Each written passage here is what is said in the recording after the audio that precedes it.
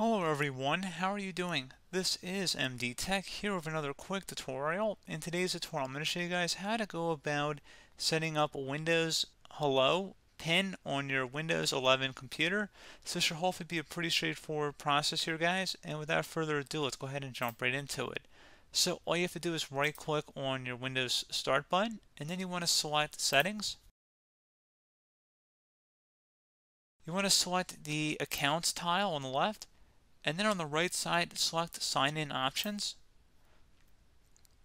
So in order to use the Windows Hello pin, you have to have a password on your computer, which I'll go ahead and actually just set up right now.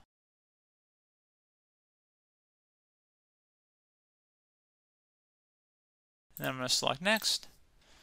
So for Windows Hello pin, we're going to go ahead and select that. Use a pin to sign into Windows apps and services. Go ahead and select Setup. And now you're just going to have to enter in your computer password and then select OK. And now at this point, you go enter in your PIN that you want to use and select OK. Once that's done, if you close out of here and sign out,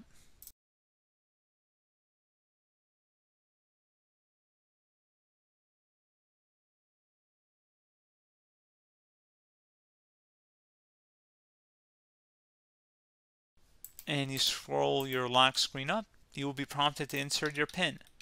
So pretty straightforward process, guys. Do hope I was able to help you out, and I do look forward to catching you all in the next tutorial. Goodbye.